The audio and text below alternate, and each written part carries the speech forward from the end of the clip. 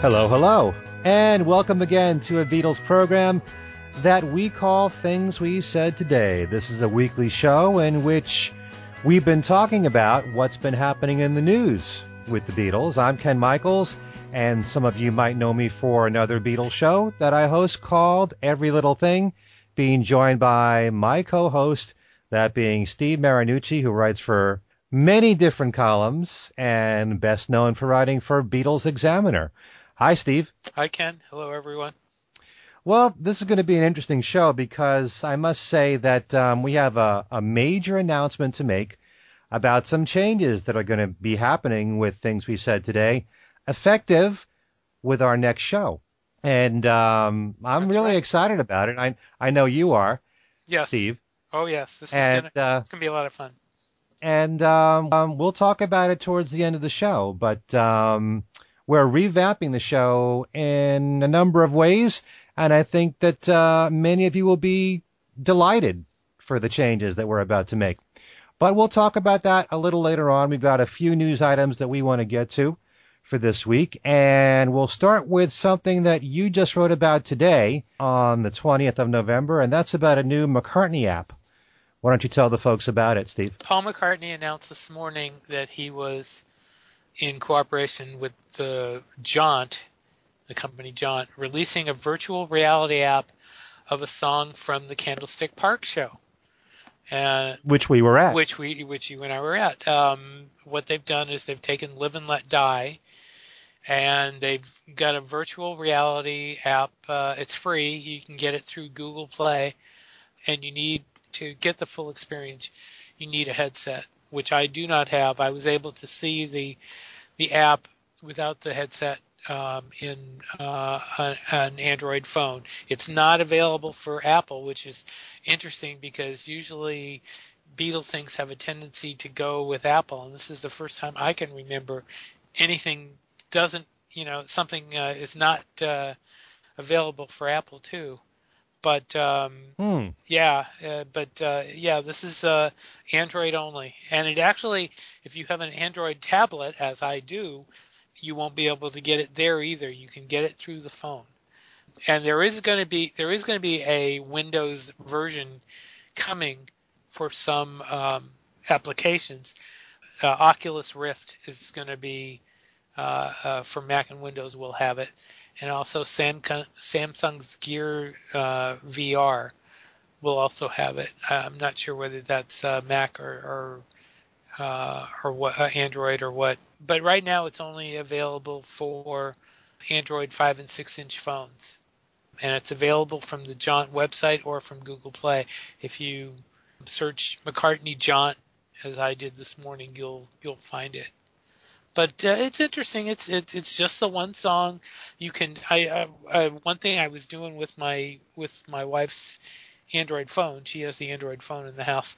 Is that if you move the phone around, the camera angle in the on the song changes, so you can see different aspects of the song that way. But if you want to see the 3D virtual reality, you need the headset. So. But wow, so you feel like you're moving around in the stadium, right? Well, as it's playing, right. You can also see the audience if you turn it the right way.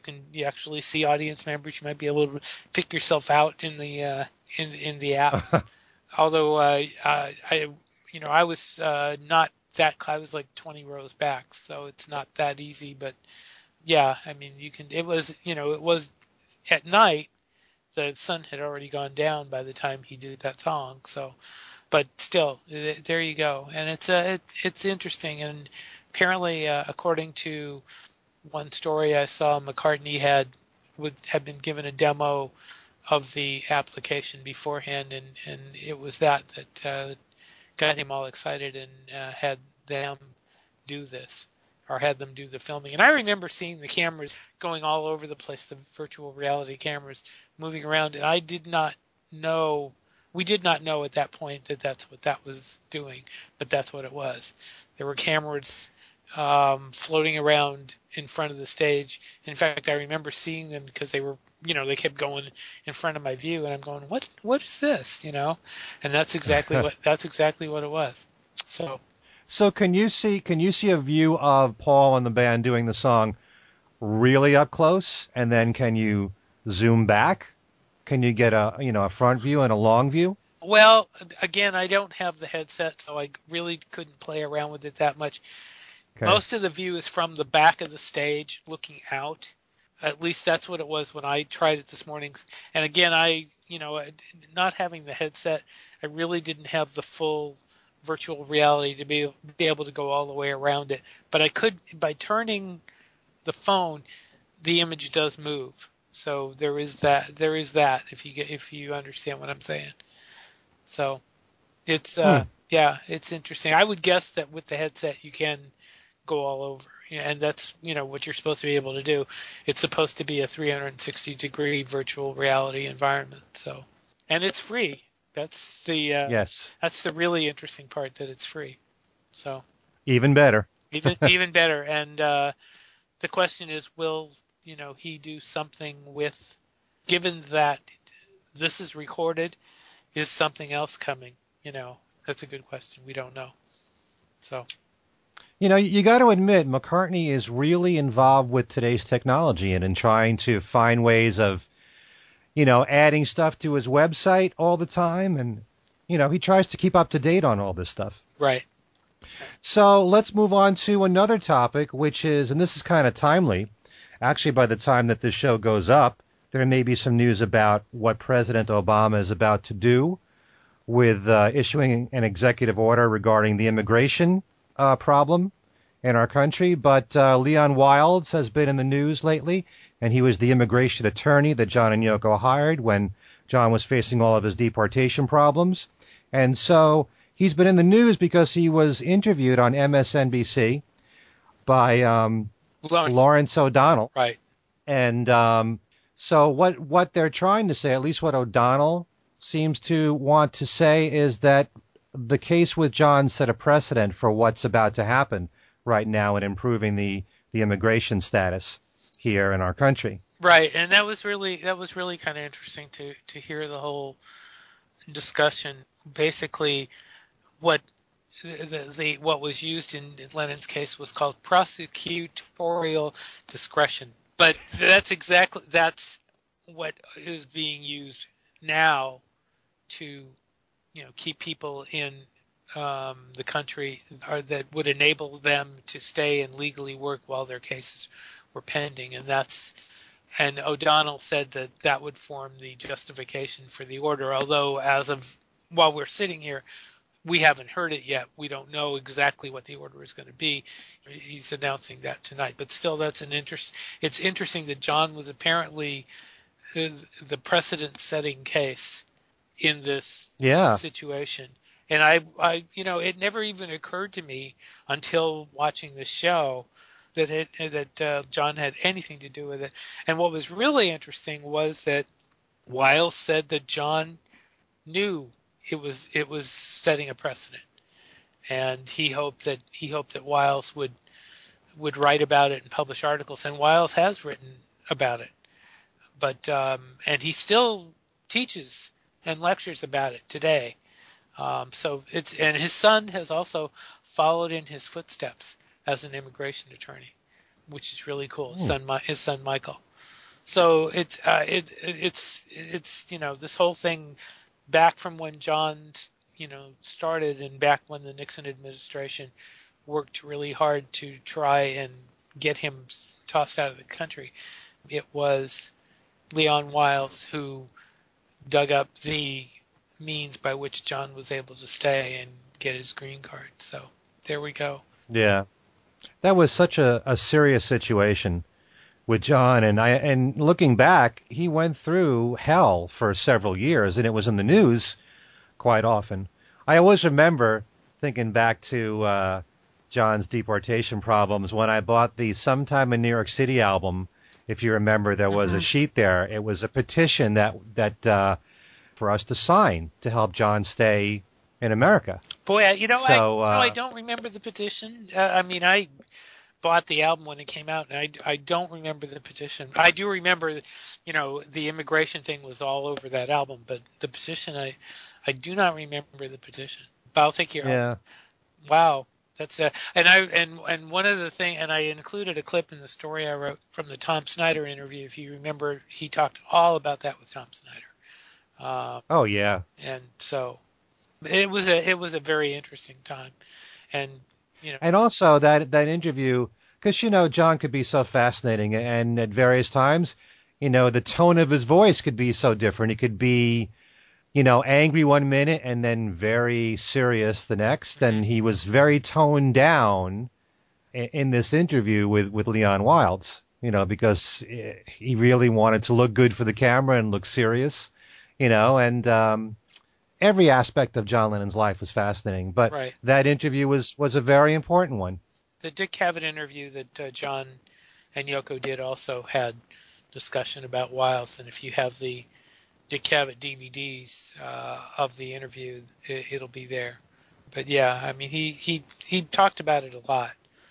It was he normally, I mean, how normally he would take things half seriously, but that was one time when he did not, and it kind of forced him to be a little more serious, and it was an interesting chapter, and it's interesting that the reverberations from that are still living on today.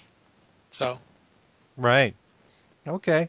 How about talking about Stella McCartney? Well, that was kind of interesting. Stella got an award, and everybody showed up. She got the Women's Leadership Award from the Lincoln Center Corporate Fund. And Yoko was there.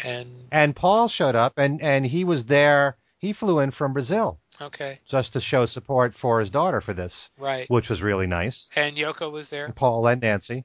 And Yoko. And there were a lot of celebrities, and there were video tributes, and she got quite an honor there. Well, to me, the big surprise of the evening, first of all, you didn't say Olivia Harrison was there, but so was Danny Harrison. Mm-hmm. And Danny performed on stage, and he did 2 songs, and this is according to an article that I read on Showbiz 411. But in fact, Danny said a couple of really nice things about Stella, and I have read that Danny's kind of close to the McCartney kids. But he did say that he thinks of Stella as his big sister. And he also went on to say that his quote was, "Stella has looked out for me my whole life." And so he performed the song Love of My Life, which is an Everly Brothers song, which apparently is a favorite of Stella's. But the big shock of all, he did Live and Let Die on stage. That must have been interesting. I mean, I'd love to see a video of that. I mean, we've seen him do his father's songs, but I've never seen Danny do any of the other Beatles songs, or songs that his father did in the Beatles. Mm-hmm. Like recently at the George Fest, he did Savoy Truffle. But, to do Live and Let Die, I've got to see a video of this. Well, it isn't. I just looked it up. I'm just looking it up on YouTube. It's not there yet. So, I know. If somebody's got it, they haven't put it up there yet. That'll be what a cool thing to do. I mean, Danny is he's a cool guy. Mm-hmm. He really is. So there were video tributes. Video tributes were shown from people like Chrissie Hynde and Doris Day. God bless her. She's 90 years old now. Yep. And she was praising Stella for her work in animal rights. Gwen Stefani, Bono, Quincy Jones, and a lot of people were there in the audience, like Lorne Michaels, Seth Meyers, Woody Harrelson. Mm-hmm. A lot of good people there. Right. So that's very cool. And speaking of Danny Harrison, he posted on Instagram yesterday that he's in the studio working on a new album. With the new number 2. With the new number 2, right. So. Right. Maybe at some point we'll start talking about the Beatles kids and their music. Maybe. Who knows?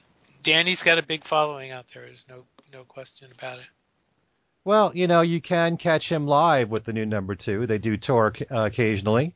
And certainly Sean has been out there. Right.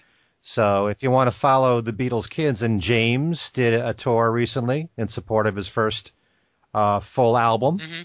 So I think that a lot of Beatle fans would be very pleasantly surprised at how good they are on stage as performers, as musicians, and also how good their music is. Mm-hmm. There's a couple of other really quick things to mention.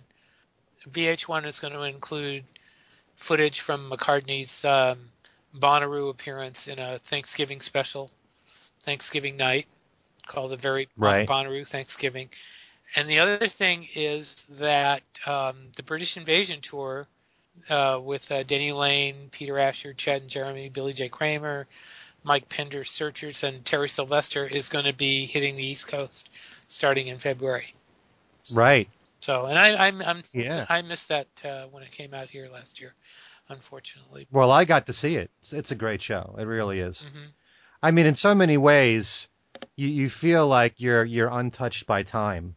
I mean, I've seen all of these acts on their own, Mm-hmm. and you can close your eyes, and they sound almost identical. Chad and Jeremy, the harmonies are so intact. They're one of those people who, it's kind of like Simon and Garfunkel. They could not perform for 10 years, get back on stage and sound almost the same. Right, right. So it's just something so, bred in them that, it's wonderful. Denny Lane sounded great. Billy J. Kramer sounds fantastic as far as I'm concerned. And he's so into performing a mixture of his old stuff and his brand new album called I Won the Fight, which is really a very good album. Right.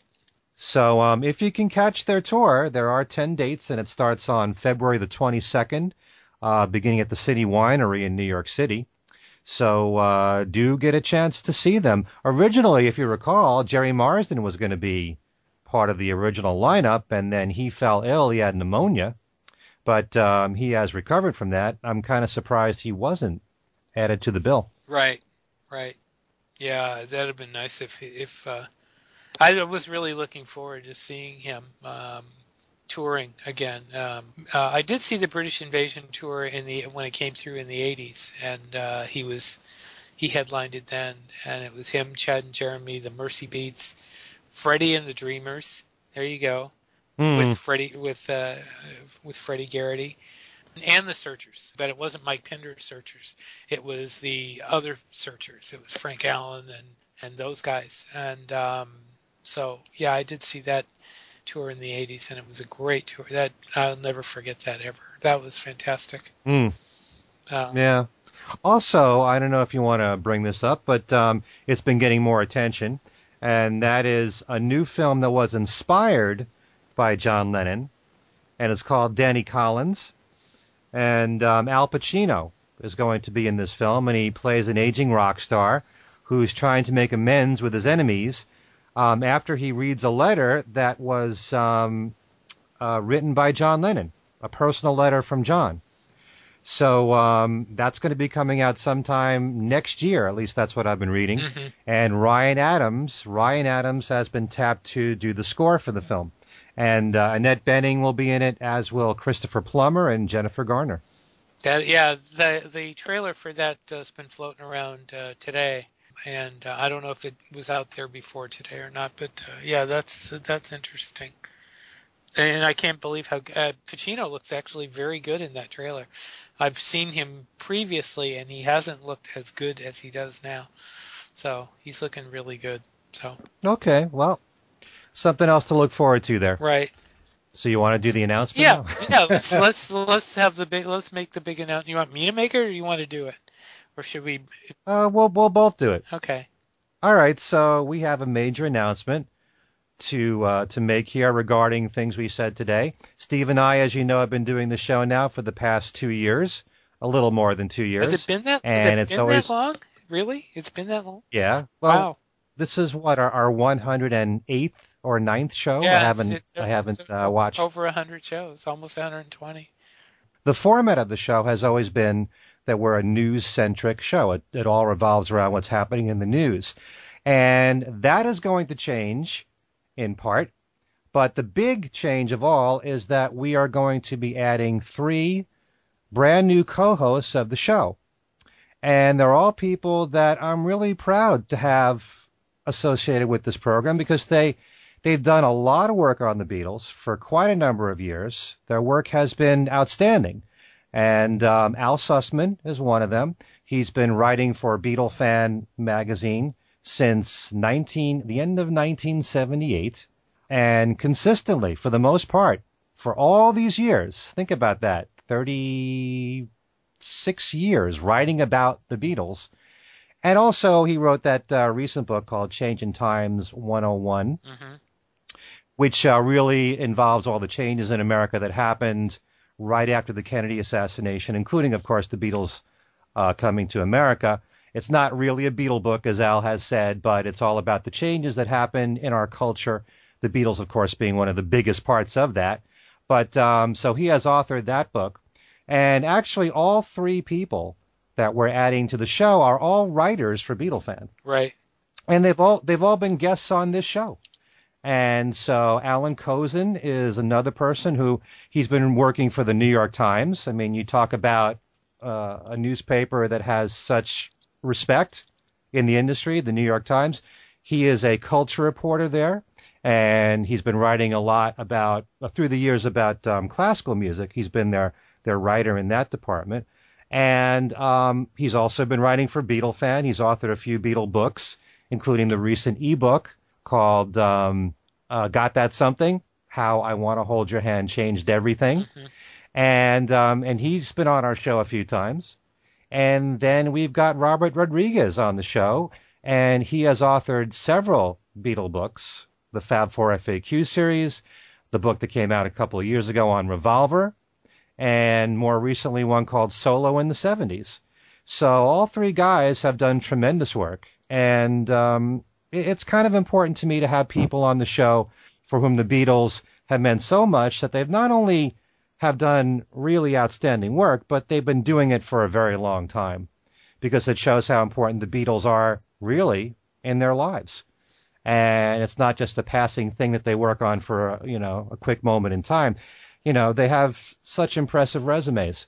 And so it's nice to have those three people to join us to add their perspectives on the Beatles. And I also think that it's kind of important to have a few more people who are first-generation fans who lived through that time and really experienced it. And whereas someone like myself, I pride myself in the knowledge that I have from listening to all the music and listening to it thoroughly, and especially all the solo music, and studying as much as I can. But I was a little kid growing up in the 60s, and there's only so much I could have absorbed as a little kid. These guys, well, except for Robert, because he's actually the youngest one of the group, but they really lived through it, so they can tell us a lot more of what it was like in that time, having experienced, all the amazing things that happened in the 60s with the Beatles. And also, the show is going to be about anything that has to do with the Beatles. It won't be strictly a news show, but we never will lose sight of the fact that the news is important to us. And if there's a major news story to talk about, we definitely will be addressing that on the show. Some are much more important than others, obviously. Sometimes a news story can command an entire show. Sometimes it may just take up a few minutes of a show. But we won't forget about the news aspect of the show. But this way we're going to be incorporating everything. It could be any of their incredible contributions the Beatles have made, their music, their history, you name it. We can talk about virtually anything on the show. So we have complete freedom in that regard. And the fact that we all have different backgrounds, although in the case of, the four of you, I'm the radio guy. All of you have been more writers and journalists. Right. But we all have our own perspective on things, and there's going to be contrasting opinions, which will make it very interesting. And I'm really looking forward to it. I think the two strongest things about this, number one, is the experience that the guys are going to bring. It's going to make exactly. It's going to make our discussions, very strong from an experience point of view. I know Alan Alan and I have known each other for years, and I mean, we've known each other through. This is kind of funny, and I didn't. And I'm sorry. I think I mentioned this at one point that he and I have known each other back in the earlier days of the internet, when from like Prodigy and stuff like that, where we used to gather, do text messages and and Hmm. that kind of thing. And I remember when Alan was the first to tell us about the title of the album Flaming Pie. We knew it before anyone else because he had gotten it from a source, and that was a very cool secret to have at that time. Of course, nowadays there aren't really any secrets at all. I mean, everything gets out almost instantaneously now. There's very little. I mean, occasionally, I've had things that have not been announced, but I mean, it just really doesn't happen anymore because number one, the Beatles are very tight-lipped, very, very tight-lipped. Even sources that that you think will, will tell you stuff will not. There's quite a bit of, I don't know if it's fear or whatever, but there isn't a whole lot, despite what some people would like to tell you, that there is not a whole lot of stuff that gets out anymore. But we're going to have fun discussing the Beatles from an experience point of view, and that's going to be a lot of fun. And occasionally we may come up with we may have some interesting news to break here. So that's going to be fun too. So we'll see. And hopefully, this is something that I hope we achieve, which is that we all learn from each other. Right. We all have tremendous knowledge that has to do with the Beatles, but by sharing our own opinions, and I'm sure many times we won't be agreeing with each other, but every now and then one of us will say something where we'll think, oh, wow, I never thought that way before. And when that moment happens, it's a special moment. And in the case of all of you guys, you've all done that for me. You've all said something at one time or another where I've thought differently about something. And so, to me, if the purpose of this show for some people is just to assert what you already feel, that's kind of boring. If you learn something new or you think a different thought or you think differently than you have before for some reason and you gain knowledge that way, then it makes it all the more worthwhile. We all can learn from each other. There is no such thing as knowing everything there is to know about the Beatles. That's just a reality. We're always learning something new about them. And that's part of the beauty of it all. Every now and then something will come up, maybe a recording we've never heard before, part of their history.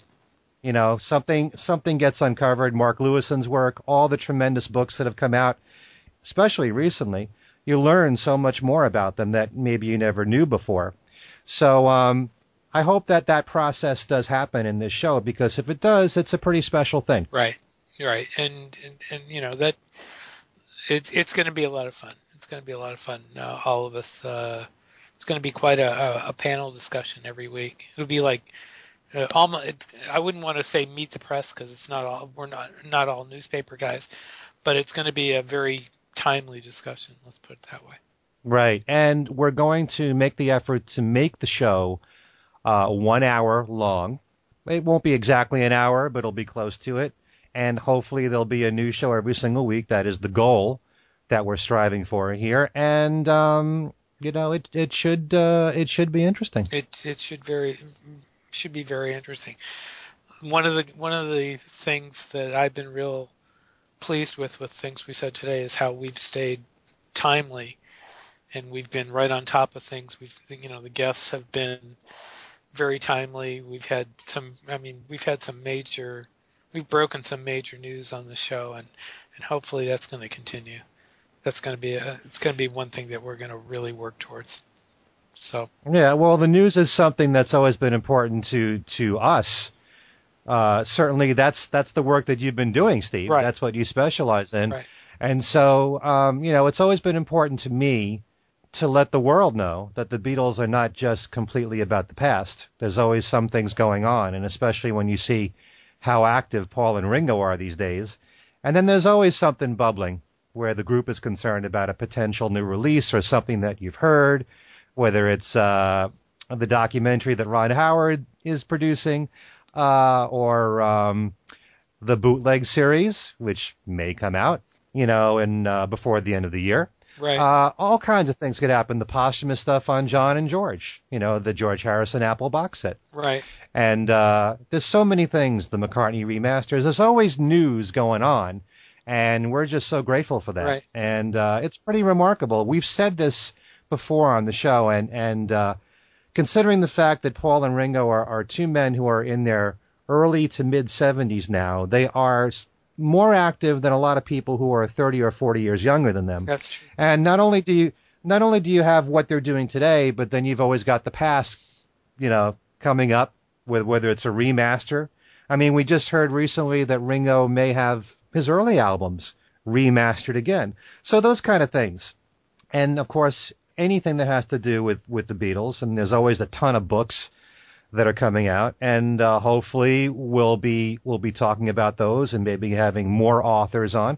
We'll see. It's going to be a work in progress, but I'm really, really excited about this.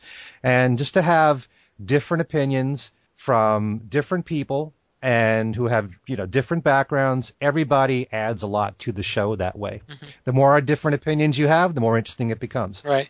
There we go. Did we mention, by the way, we've been talking about so many things. Did we mention that the Harrison series is coming out on high-res downloads next week? We did not. We did not. There we go. You reminded me when you mentioned the Apple Years box. Yeah, that's gonna happen next week. I know one person I was talking with on Facebook this morning was very excited about that. So there we go. All right. So if you would like to get in touch with us, and very soon you'll be able to get in touch with all 5 members of this show, our email address is thingswesaidtodayradioshow@gmail.com. You can also follow us on our Facebook page for Things We Said Today. If you want to get in touch with me directly, you can write to me at everylittlething@att.net. And also, please check out my website, kenmichaelsradio.com. And for Steve, all the many ways to get in touch with Steve. Beatles Examiner. Fill us in. BeatlesExaminer@gmail.com. You can catch me on my Facebook page. You can catch me on my news group page, Beatles News and Commentary. I'm just all over the place. Probably the easiest way to catch me is on Examiner.com on my Beatles Examiner page. Just look up my name and you'll find me. So there you go. All right. So, Chapter 1 of Things We Said Today is over. We move on to Chapter 2. There we go. So thanks to everybody for listening for the past 2 years, and we move on starting next week with more exciting episodes of Things We Said Today. And for Things We Said Today, this is Ken Michaels thanking all of you for listening, and I'll see you next time. And this is Steve Marinucci for Things We Said Today, and we will see you next time. All 5 of us. All 5 of us. There we go.